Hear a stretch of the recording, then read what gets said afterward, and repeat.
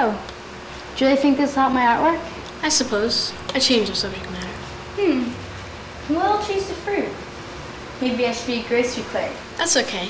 As long as it's honest work and you enjoy it. More wisdom from your grandmother? I suppose. I heard it somewhere. What do you want to be? I mean, when you grow up. That's easy. An artist. An artist? What's that expression about starving artists? Hello, Max. Going to scrub the floor? It's for my papier-mâché, Jim boy.